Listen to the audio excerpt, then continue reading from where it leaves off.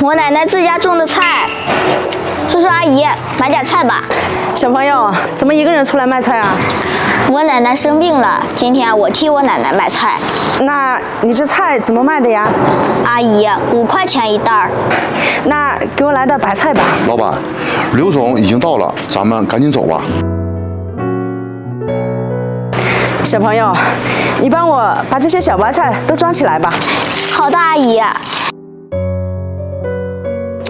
老板，我们是去见客户，这么多菜我们怎么拿呀？也是啊，小朋友，要不这样吧，我先付你钱，先给你100，然后把菜先放在你这里。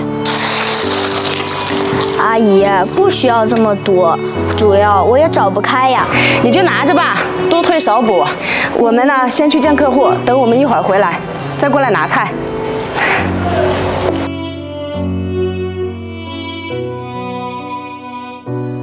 非常顺利。是啊，哎，对了，老板，我记得您还有100块钱的菜还没拿回来呢。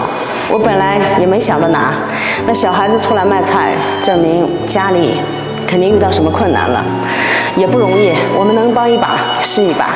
老板，这100块钱的白菜我还真没吃过。好啦，走吧。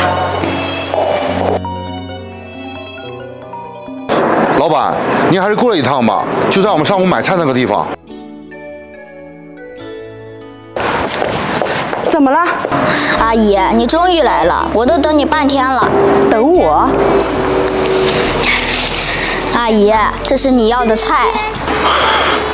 老板，我这出来送文件，我看见了，就赶紧给您打电话了。阿姨，黄瓜10块，小白菜10块，鸡蛋10块，总共30，我应该找你70。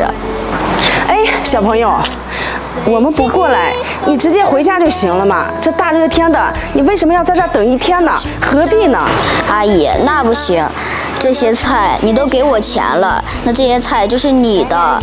再说了，我都答应等你了，你不来我就一直等你。阿姨，我们老师说过，做人要讲诚信。我要谢谢你一下子买我这么多菜，你是个好人。这些钱你就拿着。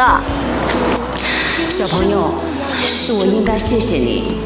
做人要讲诚信。超出你的热情，伸出你双手，让我拥抱着你的梦，让我